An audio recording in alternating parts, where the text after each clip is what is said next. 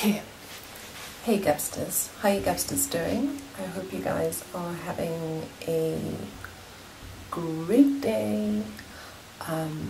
It's Wednesday today, and yeah.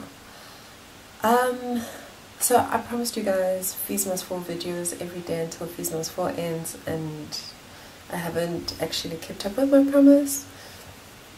Excuse me, I do apologize for that. There's just been a lot of stuff that's been happening, and I actually haven't been like present at the Fees Must Fall. I've just been keeping track of it online, and you know, just yeah, that's what I've been doing. But today we had representatives of the SRC come and speak to the students and it was really good, because I mean, a lot of the time when you go up there for the meetings and there's a lot of students, you usually can't hear, sorry, there's something in my eye, you usually can't hear what they're saying, or, you know, maybe you get intimidated because it's such a big crowd, and maybe you feel like everybody's too politically minded, you know, like you check yourself, you know, you're like, yo, you know, and it was really nice because it just gave space for everyone to voice their concerns and to ask questions and those kinds of things. And there raised some serious issues with, you know, in terms of, you know, what students raised some serious questions, concerns, and potentially also gave input for way forwards and contingency plans and things like that. That was fantastic. But the reason why I'm here, Gapsters, is because I promised you how are we actually going to fund Fees Must Fall? Like, practically speaking, how are we going to fund it? Now, one of the things that they did say was that they are actually in the process of coming up with said practical plan that they're going to,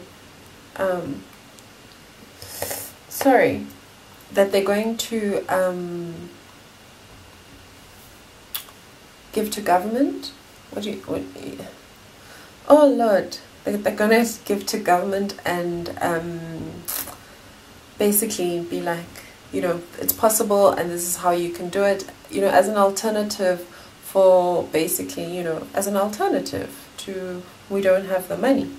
But I can give you a breakdown of some of the arguments that I have heard concerning Fees Must Fall, and those arguments are arguments that actually work together. So not one argument is the solution, but they're all linked in one way or another, and are all linked with either a change in the economic policy of South Africa, or a part of a decolonizing either university institutions, as well as just decolonizing education and knowledge, and you know, the spaces that we live in.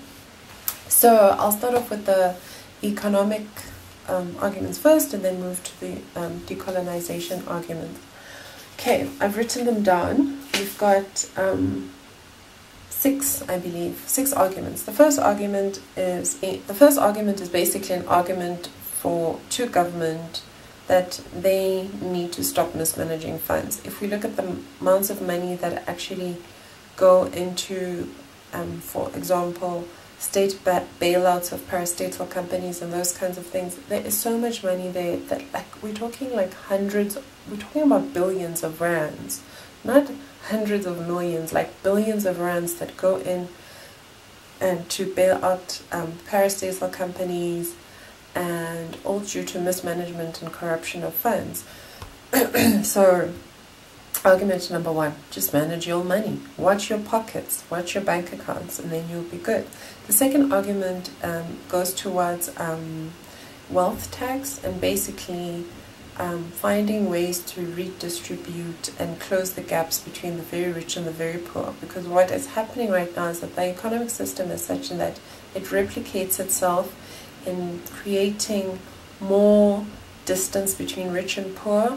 So the rich are getting richer, the poor are getting poorer, and you have like a very small middle class that, you know, poor people say, oh, you know, one day I can be middle class. And then the rich people say, ah, but it's not so bad because you have a middle class. But the truth of the matter is that that middle class is small. And it's not going to get bigger because of the economic system in which we are in. The economic system that we're in replicates continued disparities between rich and poor. It needs to have a pool of poor people in order for it to be able to sustain itself.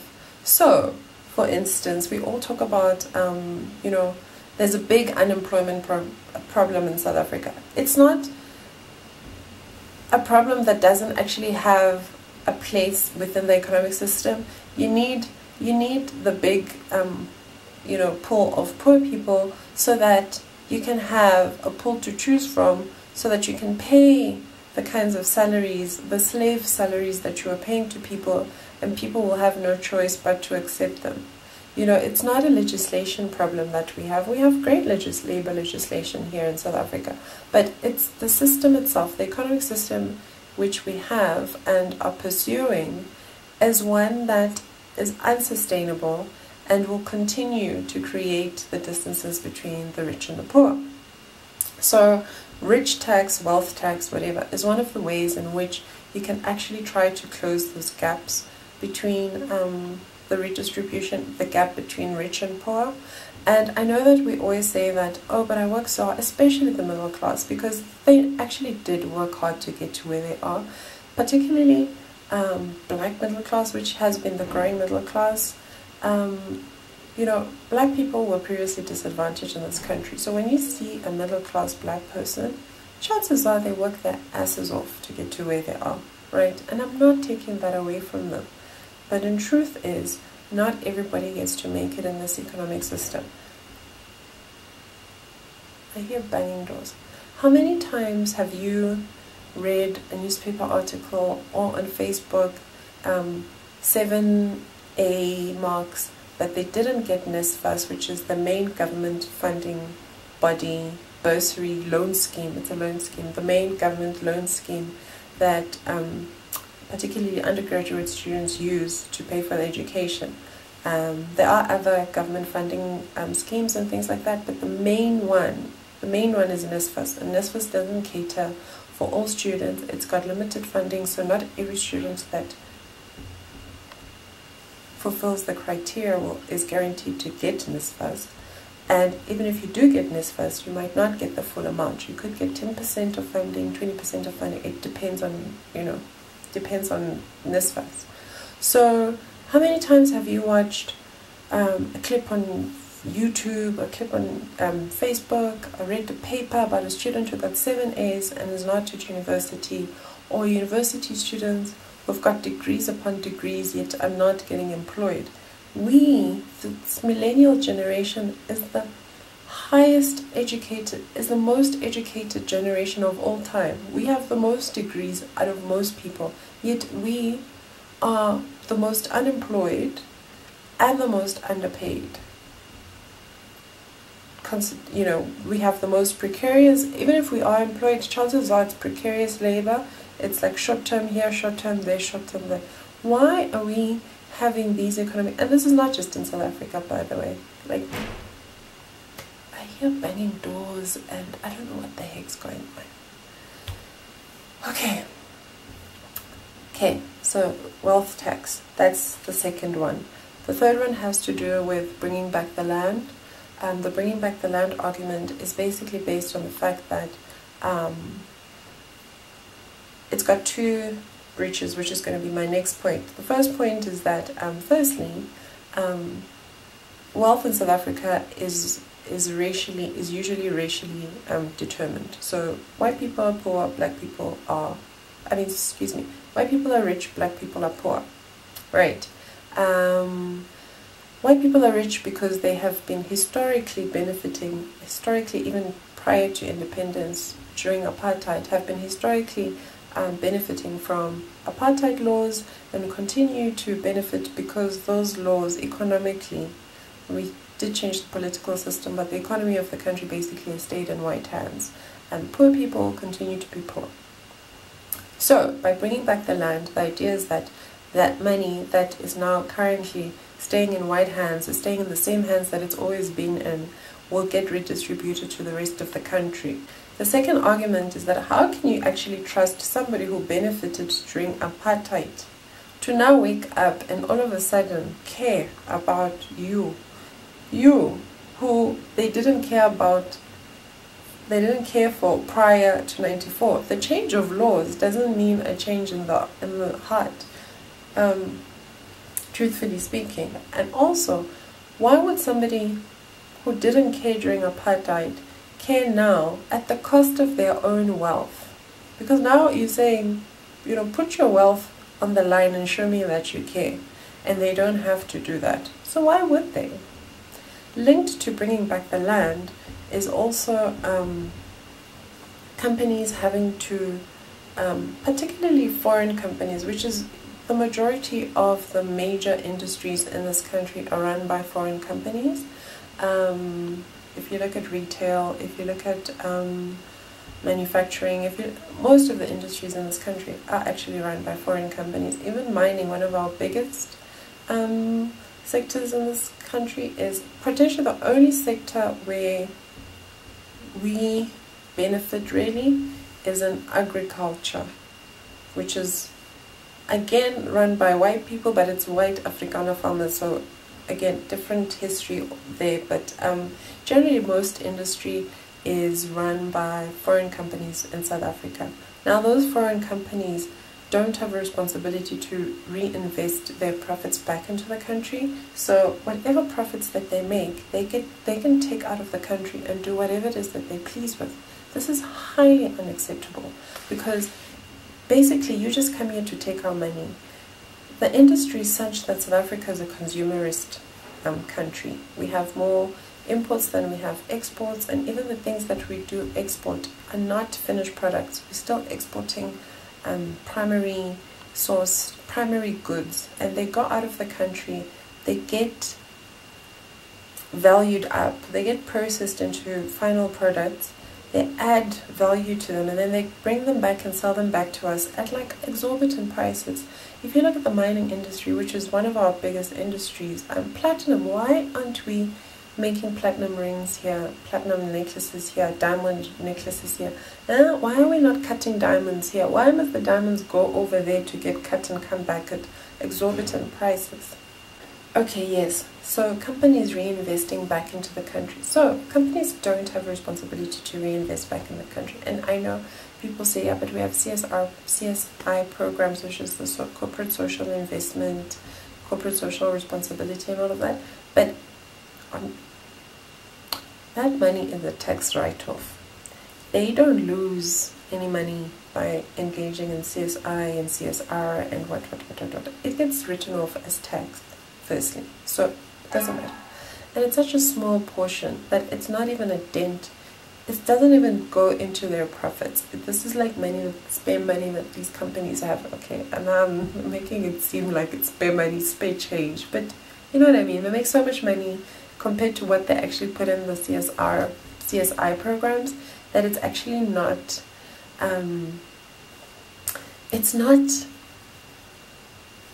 it doesn't make a dent into the problems that we have, you know what I mean? It's like literally a drop in the ocean.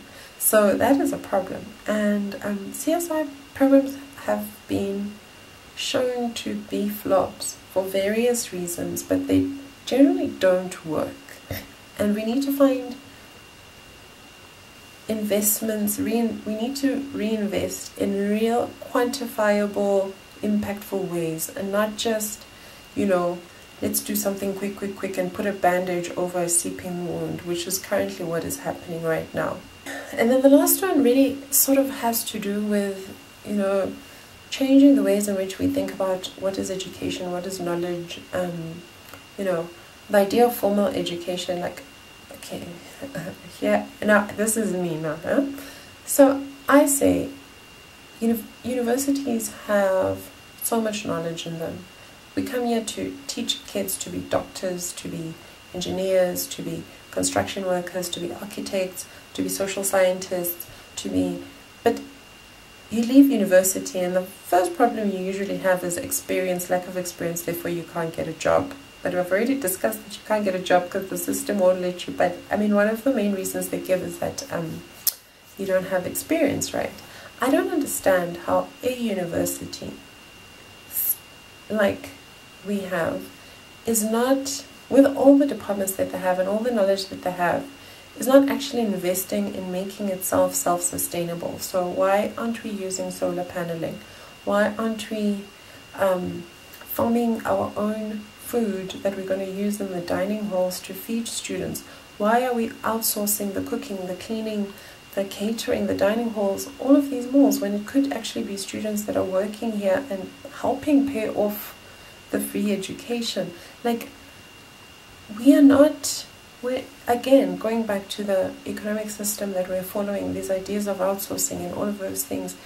It is possible to put university students into practical programs that add value to the courses that they're doing, but also add value to the university itself, and also creates a population of people that are not just me-centered, but are we-centered. Imagine if your child comes to university and, you know, is thinking about, oh, you know what, actually, I need to think about ways of how to save my residents money. And then they come up with a project, and your child now is like running projects at university. Like, I mean, just think about that. Like, think about the potential that is there, but we're not tapping into it because for some reason and this is where now I go off, but for some reason we place, and I'm not saying that the space for thinking and whatever is you know, that it's far-fetched, but we are so driven to like following models of education. Like, we want to be Cambridge, right? But we can't. We can have Cambridge quality standard of education, but why are we copying and pasting Cambridge here? Why aren't we creating a university that works for us here, at the same time providing the kinds of knowledge that you could find anywhere in a world-class society? I mean, Wits has the lecturers. It's not like it doesn't have the lecturers. Right now we have the lecturers. We are a leading university in this world, globally. In Africa, top leading. Globally, we're somewhere there. But leading universities, we are known all over the world. You know? And I don't understand how the brains and the hands between students, lecturers, and everybody else, this university should not be asking anyone for anything. And I understand it's going to cost potentially the initial investment in creating that kind of university is going to be great, but why not do it? Why not do it? Are we saying that one kind of knowledge is better than another kind of knowledge? Or no, we don't want to turn this university into a technicon? I mean, we need to think about what we consider to be knowledge. And are we colonized in our conceptions of what is knowledge, what is a good university, what is a bad university? Because we're making these things according to what we think is good and bad, but these good and bad notions are notions that are taken from somewhere else and then forced upon us to make us believe that if we don't meet this standard, then somehow we are worse off than other people. A balance between formal education and education that allows people to leave and be able to do things themselves. We don't place priority in this country on, for instance, technicons and those kinds of things. Like, we think that it's lower, it's what.